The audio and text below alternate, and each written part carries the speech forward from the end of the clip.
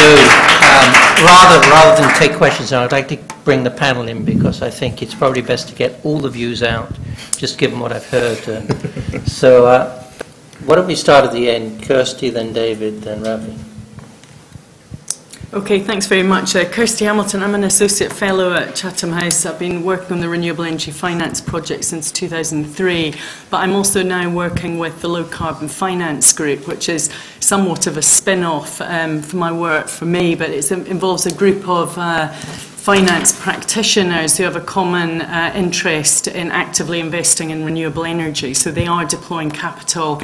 They are people that have been involved in project finance for a number of years and specialised funds, many of whom raise finance from institutional investors and some of the institutional investor advisors. And the first piece of collective policy we engaged with was EMR, which I have to say has been a bit of a baptism by fire because, of course, I'm a policy person, and in fact my first work on climate and energy policy was started in 1990 in New Zealand, where they were implementing the British model of power sector deregulation. We called it electricity sector reform, which is a nice difference from electricity market reform, of course. But it meant that what we policy people do is stamina, and I think it's a very different model if you're used to doing deals. You know, you don't tend to, you go into a meeting and when you go back to the next meeting, things look a bit different. And I think in policy world, we have a different approach, we have a different communication style, and things have a different currency, if you like. So what I thought was less interesting in my remaining 3 minutes was to talk about the detail of what the financiers see as important. But if we reflect upon the fact that a major part of the EMR objective was attracting capital or moving capital into UK energy generation and infrastructure. And the word infrastructure, of course, is a slightly complicated word in one way because policy people use infrastructure in one way and financiers sometimes use it in a different way. So we just need to be aware of that difference without discussing it. But of course that was a major part of EMR, was about bringing in new entrants, which included independent generators and institutional investors. So quite different characteristics of what those entities will look for.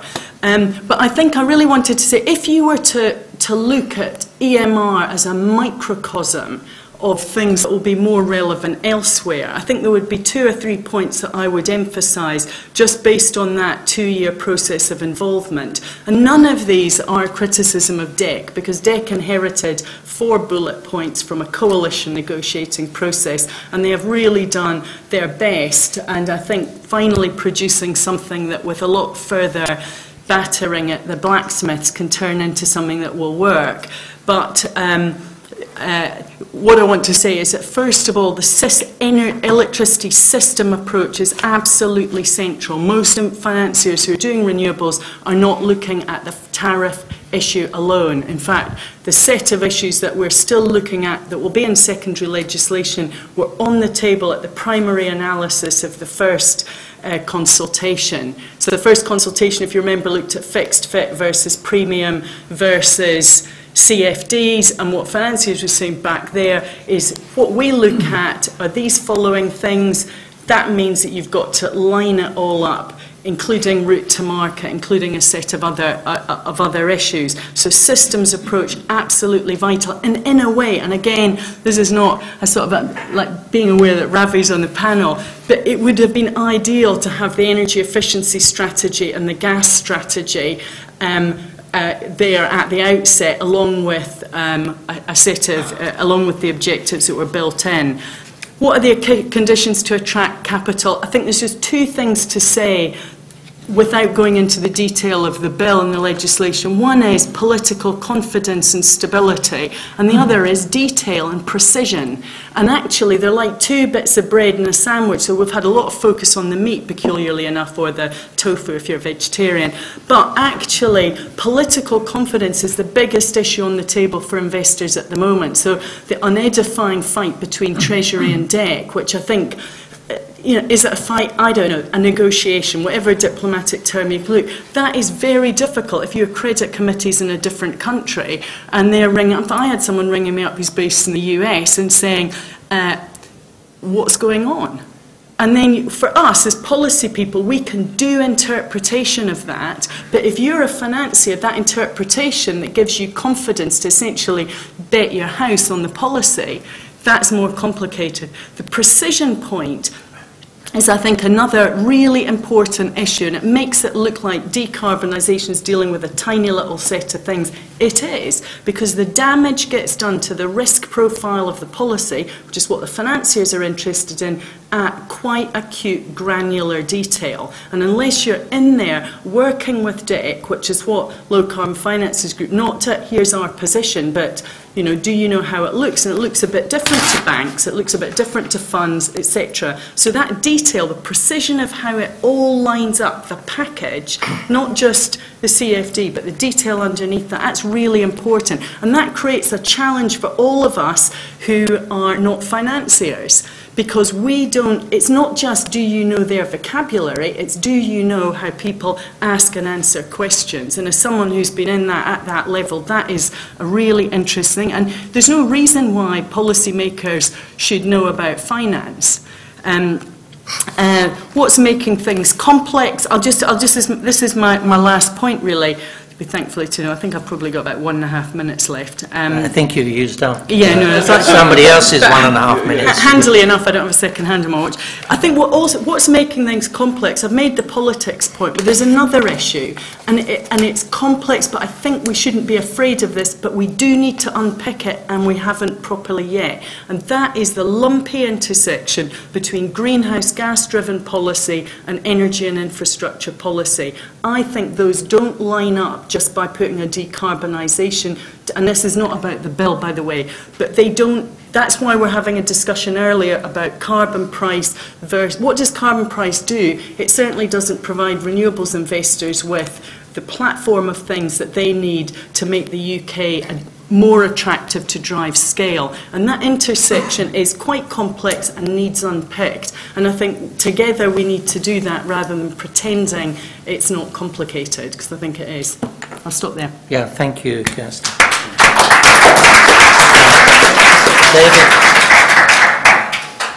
David, if you would.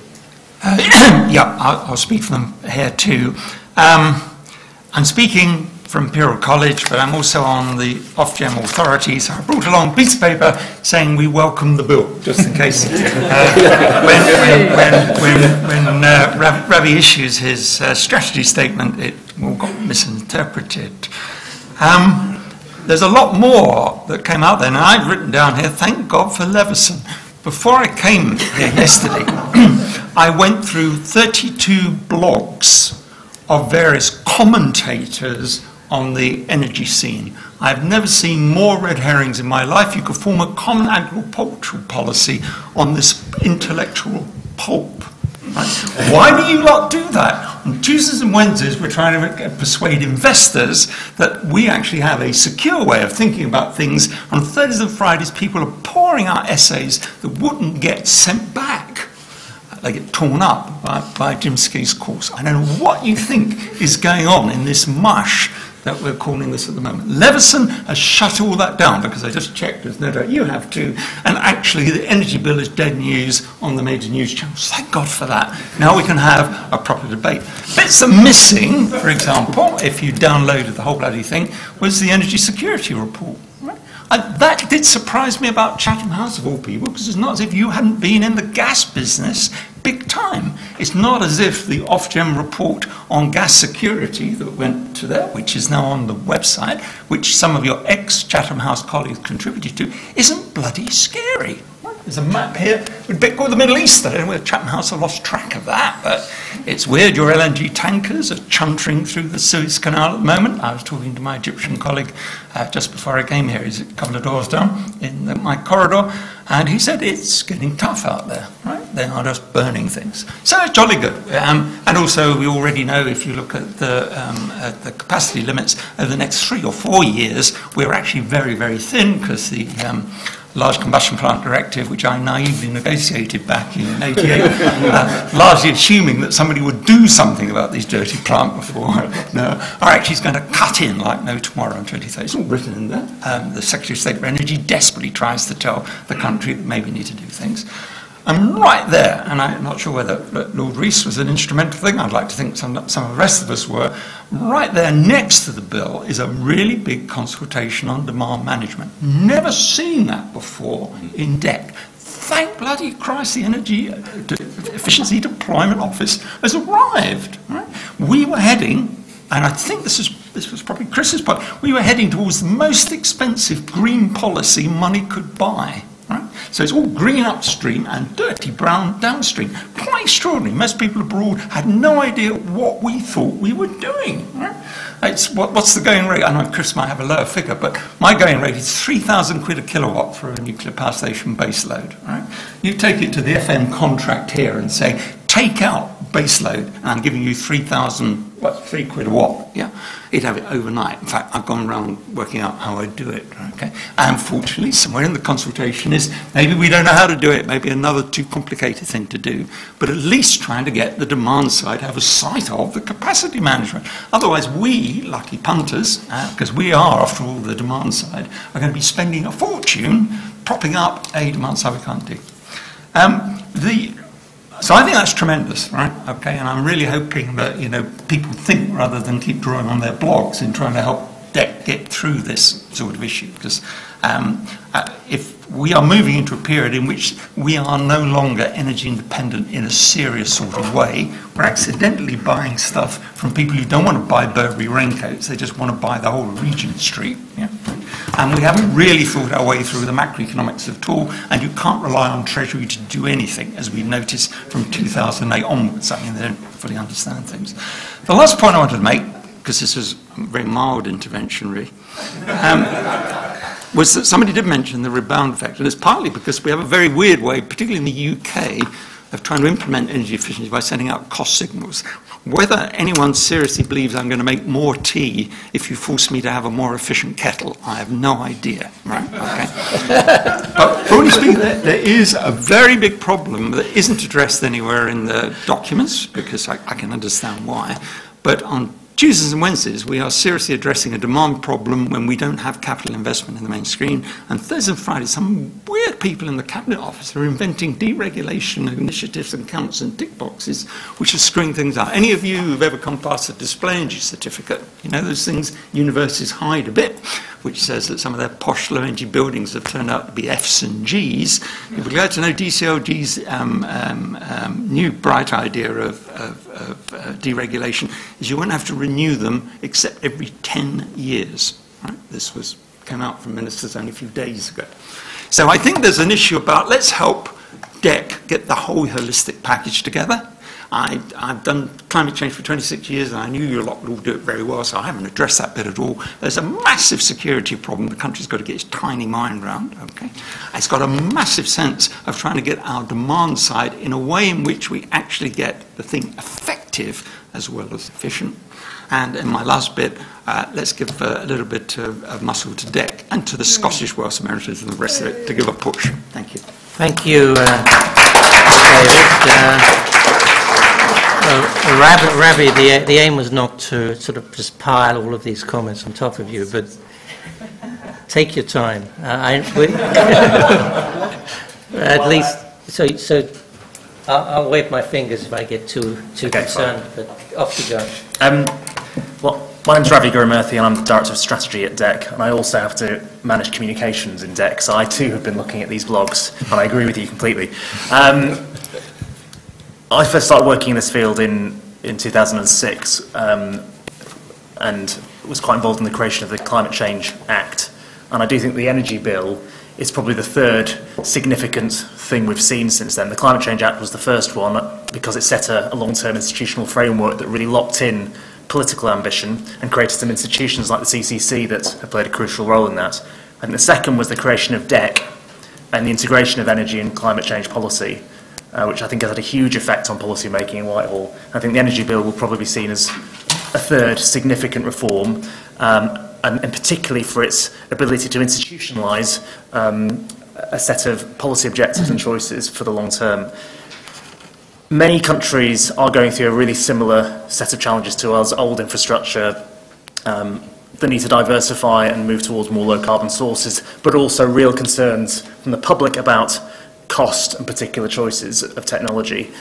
I think what we've done reasonably well is not take a knee-jerk response to those public concerns and developed a framework that I think will potentially be durable. And that was something that I think we were really, really keen to do. Will this stand the test of time over 10, 20 years? And in making it durable, we wanted it to be providing the certainty that investors need, the confidence, but not be so static and inflexible that it becomes brittle and it is easy to unravel if there are changes in the external context, technology failures, costs that fail to come down, or different administrations politically. And I think one of the things that I feel we've got quite right in this framework is the balance between flexibility and stability and certainty for investors.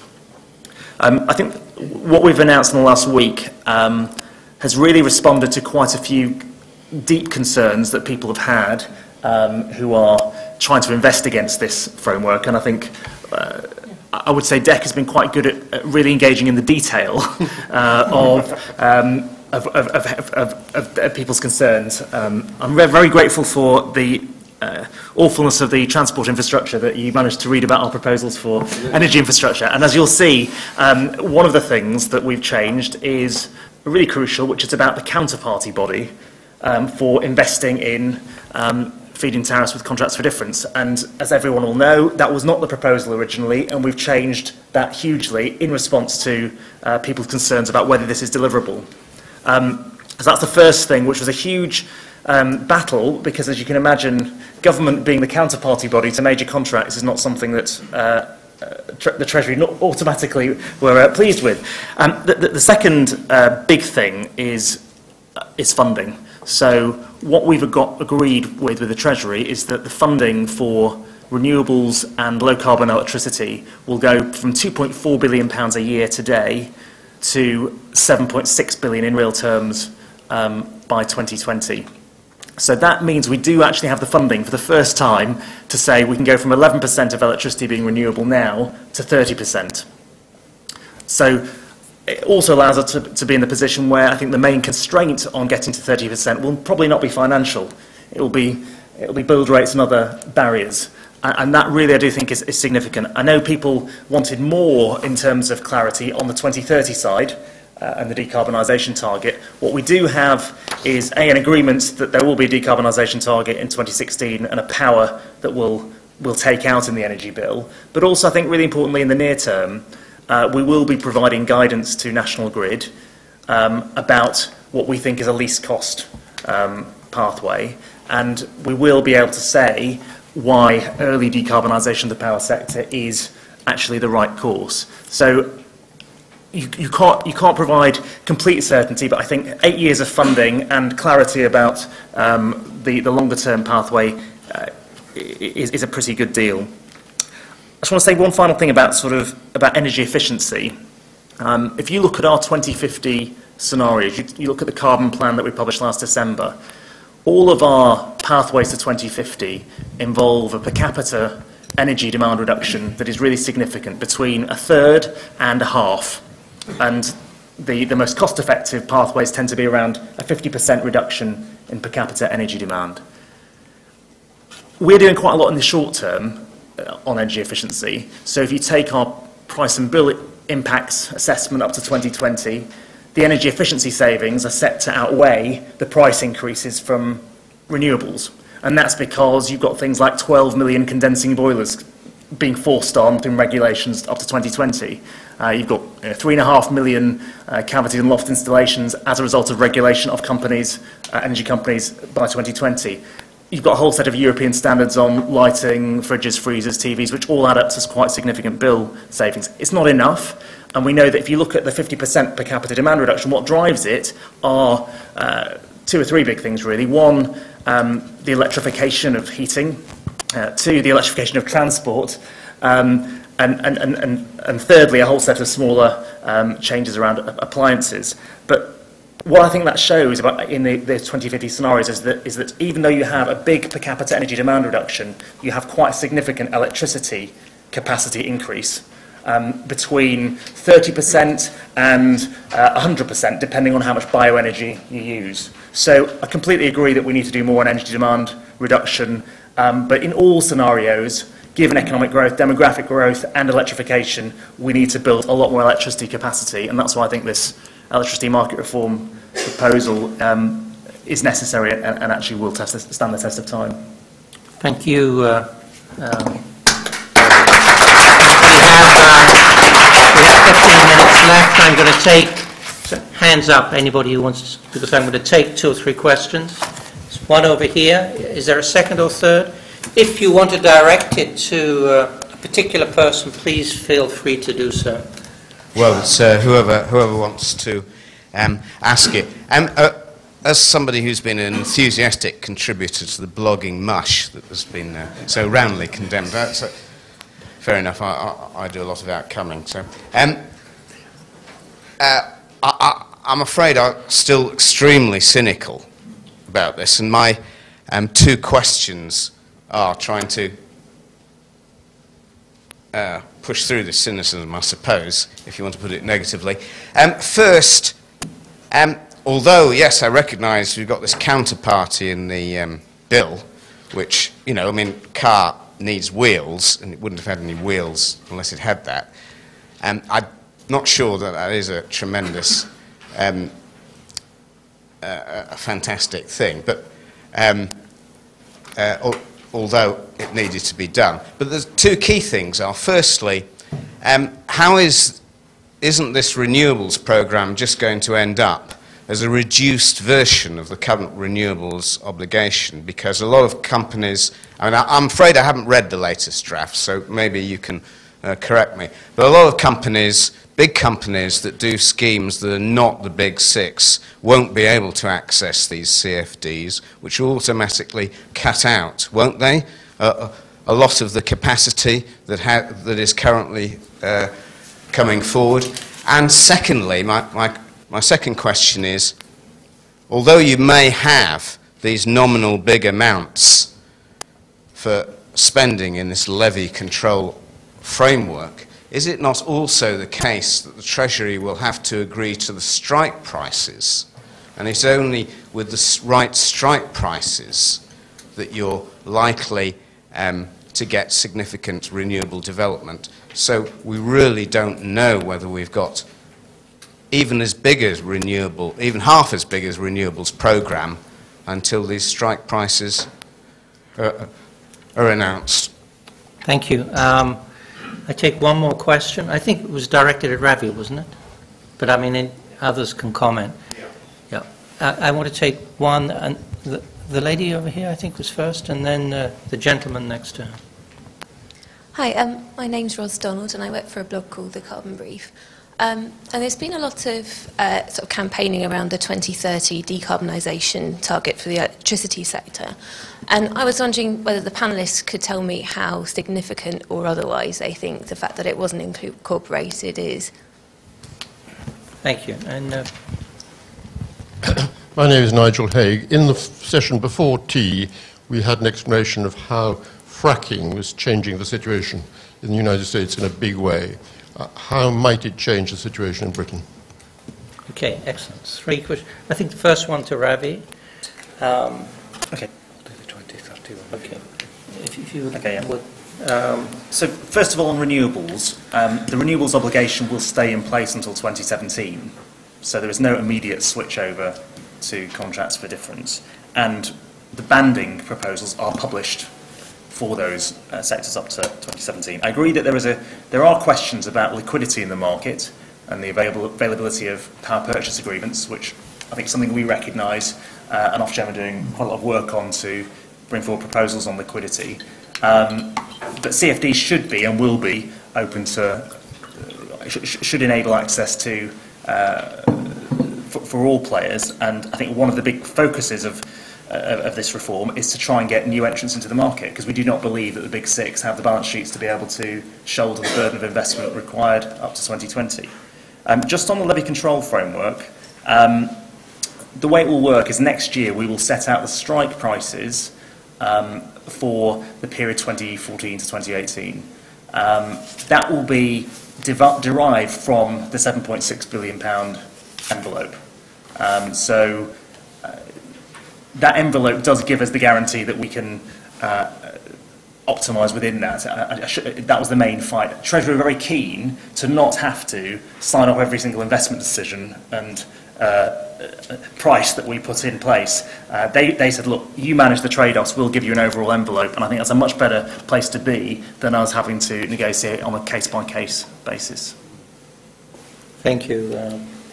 Jim, do you want to... Yeah, if I take the 2030 target and obviously declare as a member of the Committee on Climate Change we were rather enthusiastic about having such an intensity target for 2030, just to kind of frame it, the way the Climate Change Act framework works, there are carbon budgets that are set, and the argument has been that the carbon budgets are there, they will provide the framework for it.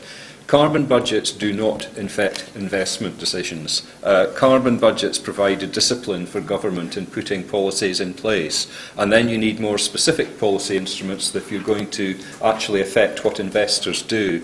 And the situation we have at the moment, we basically have a carbon budget that runs out to 2027, but we only have firm commitments on renewables delivery out to 2020. And I think that was one of the arguments to get more linkage between the timetables there.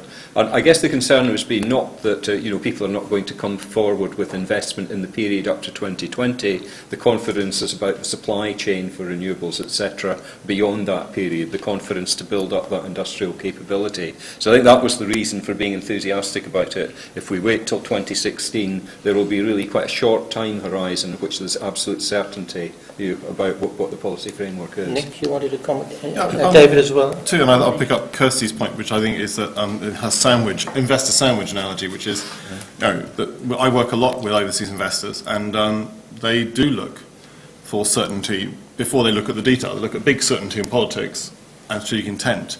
And unfortunately, the row over the 2030 target and the lack of it, if we'd had one and not had a row, there'd be much more people looking at the detail of the bill and the mechanisms. And that's just truth, because there's a two-step or three- or four-step process, actually. So that was a mistake, and that time was missed, and it's a shame it wasn't pushed forward.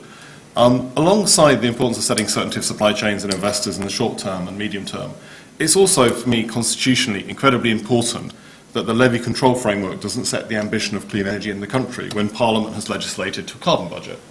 And that discussion shouldn't happen between Treasury and DEC in a budget setting process. It should happen out in public in Parliament between our elected representatives. So one thing connected a decarbonisation target to the Climate Change Act and the advice of the Climate Change Committee in the long term, for an enduring framework, does. It basically says if the two numbers don't add up, and there's lots of reasons they might not, including costs, steel prices going up and lots of other things, the fight will not be an in-house budget fight, as somebody who's been in them, they're not very edifying, but there will be a clear space for Parliament to decide whether it wants to increase the money going to DEC so it can meet the targets Parliament has set and agreed, or not. But that is the right place for it to happen. So I think it's really important, again, to kind of have this mechanism to have the flexibility to roll forward, that connection is there. And I'm really pleased the power will be in the Act, and eventually we'll get a target. Because otherwise, again, there's just Treasury has this habit of putting little bombs in legislation on climate change, reviews in 2014 and 2015, which actually materially don't get them anything, except increasing uncertainty and causing problems. And it would be just nice to kind of clear some of these out of the way so we can get on with it, which is what everybody else wants. Everybody wants to get on with doing this, not constantly fight over whether we should be doing it. Thank you. David and then Kirsty, and very briefly. I think political certainty is an oxymoron. I have no idea what you're talking about. By the time you have a nuclear power station up and running, you will have gone through 2 general elections. I couldn't find out during the small break what UKIP's policy was on nuclear, but for all I bloody know, they could be setting it, right? Okay. there's a sense, it seems to me, that the policy should look like it hangs together, which was my criticism of the blogs, because they don't, right? That the sense in which, when you read through it, it has a compelling logic that relates to it is a thing that, in the end, the investors know that they think they understand where on earth you're coming from in the midst of the noise. We all seem to have investors who are friends. My one seemed to be Qataris, who I find rather ambiguous in their attitude to this whole process. So I'm not so sure about that. I personally, in the area I work in, the 2030 and the 2050 targets have been positively unhelpful.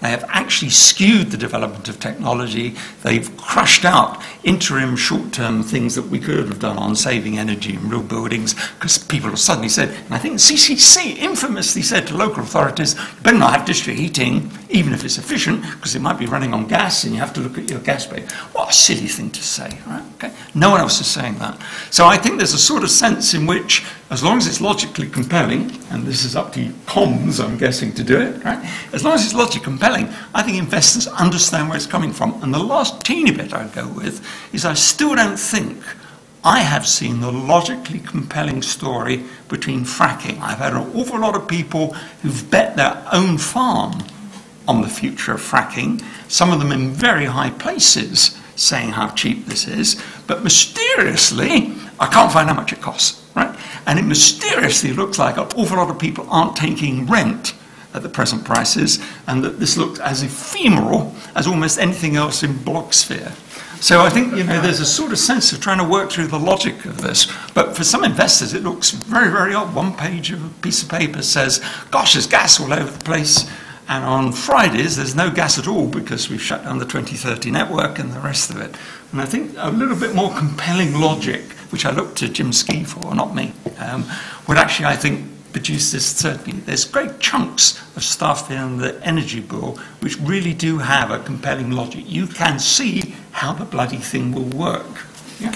Kirsty, a brief comment. Yeah, so I think on the investor side, the thing is that everyone's an investor now, aren't they? I mean, who do you know that isn't calling themselves an investor? But the people that I work with on the finance side, I think there was a very strong feeling they didn't want further delays in the bill.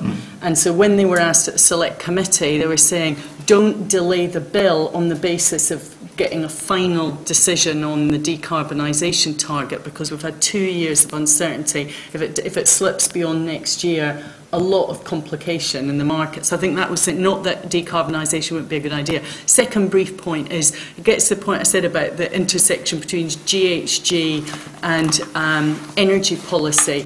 Is it a decarbonisation? You know, it could be a decarbonisation target, it could be a renewables target. There's a whole debate to be had about strategically about what you need at present, and we're going to see it at its brutal best in Europe starting next year as they throw up the debate about the Renewables Directive, Efficiency Directive, ETS, versus British government have already said we'd rather have a low carbon target. Thing with low carbon or decarbonisation, you have to interpret it into the underlying thing that you want done. So what you must do is not add complexity by having that.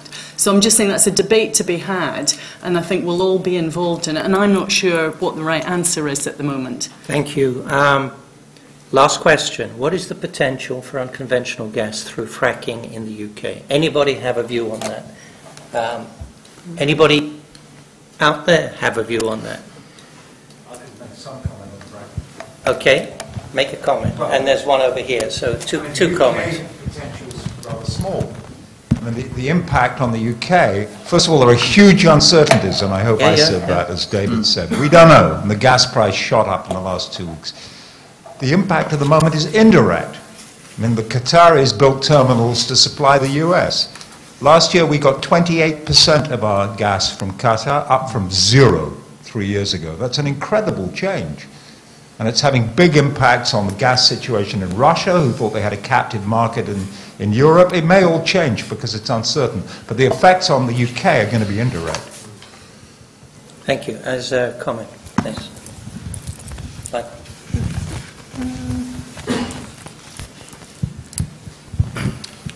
So I would echo the caution about unconventional gas in the UK. We clearly have some. It's unclear how much, and above all, it's unclear how much it would cost to extract it. In the US, gas prices went down to below $2 per 1,000 cubic feet. Just in case anybody's not following blow by blow, and that may include some who are pushing changes to the bill, that is already now 360, 380. So it's already doubled this year in the US, and the producers are still losing money. So we think that in the US, it costs about $5, possibly a little bit less, a little bit more, to make money out of shale. In the US, You have a lot of it, low population densities, lots of people with rigs, fragmented regulation, etc., etc. So if it's 5 in the US, then it's probably going to be $8 in the UK. And it'll be 8, by the way, if you import it from the US as well, which is essentially what gas costs now. And then finally, it's highly unlikely that Brits are going to, if they don't want a wind farm next to their house, and they don't want a homeless hostel, and they don't want a shopping centre, and they don't want any new housing, they're going to love having a fracking operation, which leaves us probably depending on imports from Qatar, from Australia, from Nigeria, etc., in tough competition with Europeans who are shutting down their nuclear plants, Germany, Switzerland, Italy, etc., and also in tough competition with Asia, because most of those providers can choose whether to export left or right. And the prices in Asia, it really behooves us to remember, are currently $16 to $18 per 1,000 cubic feet, and not the 8 that we have in Europe, or the 5 or 4 that we got in the US. And so I think when we read things like Dieter Helm's piece in the FT today, say, oh, the risk of being exposed to high-cost renewables when everybody else is going to get this yummy, cheap shale gas, I think he's got it entirely the wrong way around. I think as Winston Churchill said, I think he's killed the wrong pig. I think the chances are, if we depend on gas, we're going to be exposed to the high gas prices. Thank you, Michael. Well, we are at just beyond 6 o'clock, and I've got to get you out of the room. There's a little time for summary. First of all, let me thank, there may be a representative in the room, the European Commission, for actually funding the dissemination of this work within Europe. So thank you to the sponsor, as they say. And I think it's been a very interesting afternoon. Let me just make 2 or 3 points that stick in my head. First of all, the conventional wisdom view, almost, whether it's the IEA, we've heard other views, is that this long-lived, high-inertia, high-habit system, which we call the energy system, is going to continue to some extent the way it is, much longer than most people envisage. I think what Global Energy Assessment is saying, if you hold strong views as to what should be the objectives of the system, then you've got to look for change. And it provides, I believe, both the policies, the system solutions, the approaches which are worthy of debate for those who want to change the world and bring about something which is rather different from the world we're in, which puts a genuine value both on the planet, a genuine value on the byproducts of the energy system, which are being a very significant cost. If you want to read more, the book is there. I'd like to thank very much the panel. Invigorating afternoon, very exciting. Thank you all for coming.